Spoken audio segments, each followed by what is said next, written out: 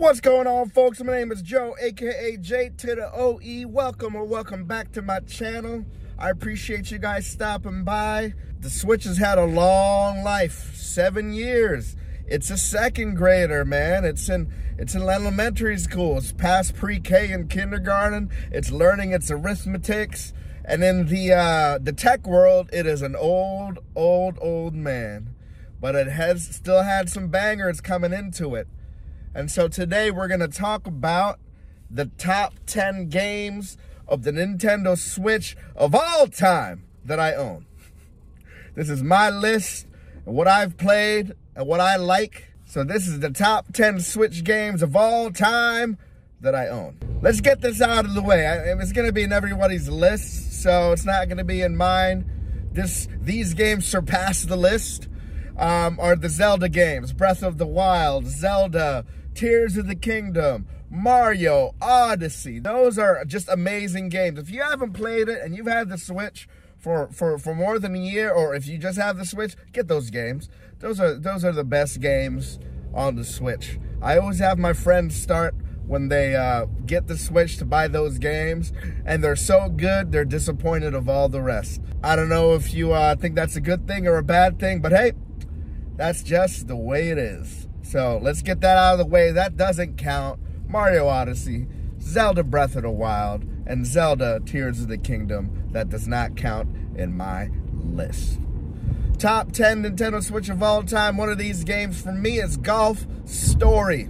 Golf Story came super early in the Switch's lifespan, and it's still a banger to this day. It is a golf RPG.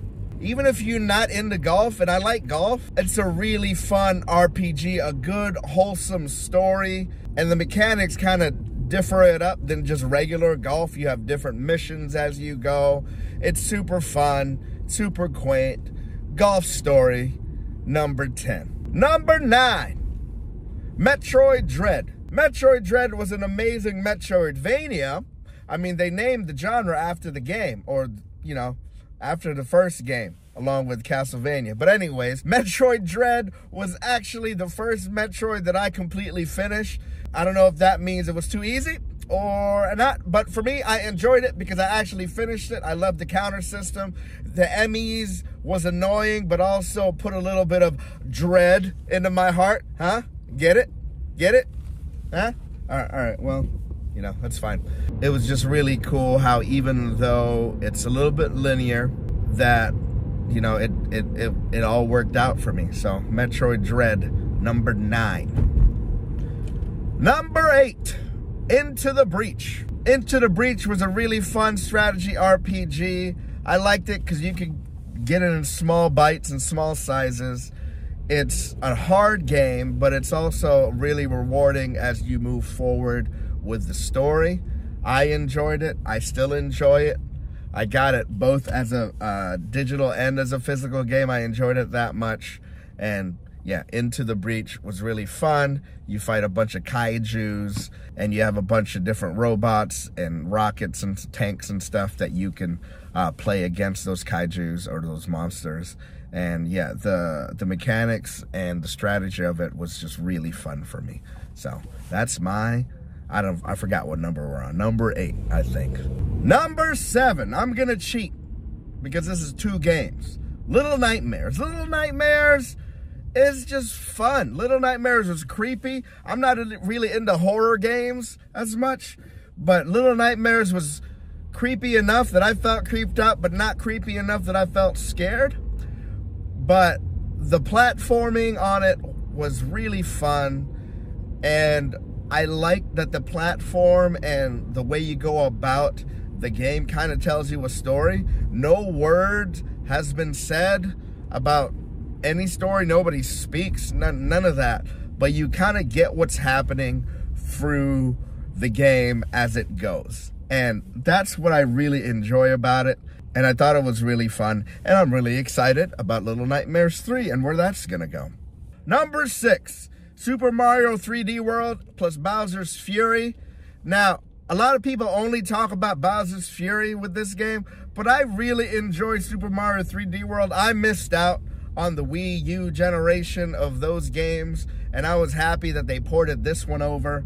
And it was really fun because I could get Mario in a bite-sized piece and then just go. It was fun with 4 players as well. And of course, Bowser's Fury, the whole nother game when you're Cat and Mario, Super Saiyan. I don't know. I never really watched Dragon Ball Z, so I'm a poser with that. But you know, you get the whole Super Mario, Super Cat Mario thing and the kaiju battle with him and Big Bowser. That's really cool. That's an amazing addition to an already amazing game. And yeah, Super Mario 3D World is great. Number 5. Are we in top 5? I'm not keeping track. Are you keeping track? Oh boy. Maybe this is why I shouldn't do these lists while driving. But number 5 is Tokyo Mirage Sessions Sharp FE. Reborn? Or whatever. Whatever is after that. But a great Japanese RPG. I know they promised us a Fire Emblem crossed with Shin Megami Tensei, and it didn't really happen the way we thought it would. But this one was great. This one was a fun RPG with like Japanese idols and Fire Emblem characters. And yeah, the temples were okay, but the gameplay was really fun. I did enjoy the story, even though it was a little tropey. But, you know, I finished it. It was a long game, but I finished it, and I loved the battle system where you combine and your finishing moves and all of that. Again, I forgot what it was called, but I loved it. It was fun, and I had a great time with Tokyo Mirage Sessions Sharp FE. Number 4, The Witcher 3. Is that cheating? Because it was an Xbox 360 game, and then it was an Xbox game, and then it was ported to the Switch. Maybe, but it's my list. I love The Witcher 3. The Switcher 3, huh? I mean, playing The Witcher 3 in the bathroom, yeah, I said it, or anywhere else in the house, it's just amazing. What a time to be alive. That's one of my comfort games. It's one of the games that I love playing all the time. Even if I don't have any other game to play, I could just do that game real quick and do a side mission or do the DLC, which was great. The DLC was great. I don't like DLCs. I don't really play DLCs, but this DLC was amazing, and it added so much more to the story, and I enjoyed playing it, and I could replay that game all the time. So Witcher 3, my number 4 game there. We're in the top 3 now, I think. Hopefully. I don't know. Hopefully you guys have been keeping count, keeping score. But number 3, Fire Emblem 3 Houses. I loved Fire Emblem 3 Houses. Fire Emblem 3 Houses was fun. It made me feel like I was in Hogwarts. And I was one of the teachers in Hogwarts, even though there was only 3 houses. I replayed that game with all 4 endings. Somebody told me there was like a 5th ending. I got to replay that game again for that. But man, I love this so much. I replayed the game. I replayed the game over and over again, just so I could play with the different armies. Even though I kind of already had my mains and I just used my resources to get back those soldiers, I was still in a different house. And yeah, Fire Emblem's 3 Houses, I thought, told a compelling story. I know, yes, the battle system of Fire Emblem Engage was a lot more dynamic and better than Fire Emblem 3 Houses, but I enjoyed the story a lot more in 3 Houses. I cared way more about the characters in 3 Houses. And yeah, and it's my list. So Fire Emblem 3 Houses was great. Number 2, Pokemon Let's Go Pikachu. Yeah, I said it. I loved it. I love Pokemon. I don't really like the games, but I'm into Pokemon, and I loved Let's Go Pikachu. Like, it was simple for me. It was cute. I love Pikachu. I love the Kanto region, and yeah, I loved Let's Go Pikachu. I didn't like any of the other games of that, and I don't know if it's the nostalgia. I don't know. Well, it might not be, because I never played the Pokemon games coming up.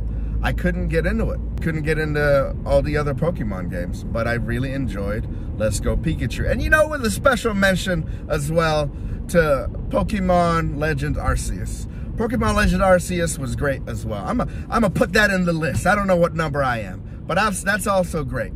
I like feudal Japan and the open world and sneaking up to Pokemons and catching them and trying to catch them all. I heard that somewhere, or maybe I made that up, you know. But yeah, that was an amazing and fun game for me. And the last game, the #1 game that I love, of my top 10 list of Switch games of all time that I own, Persona 5 Royal. Yeah, it's a port. Yeah, it's a PS4 game, PS3 game as well. But I loved it. I thought the story was compelling. The story was, you know, it had some darkness to it, but enough light and fluffy stuff that made me happy and not go too deep into depression, if you know what I'm saying.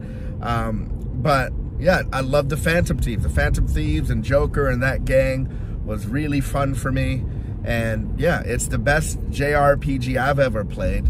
And if I don't include Mario and Zelda, I will say Persona 5 Royal is the best game on the Switch of all time that I own.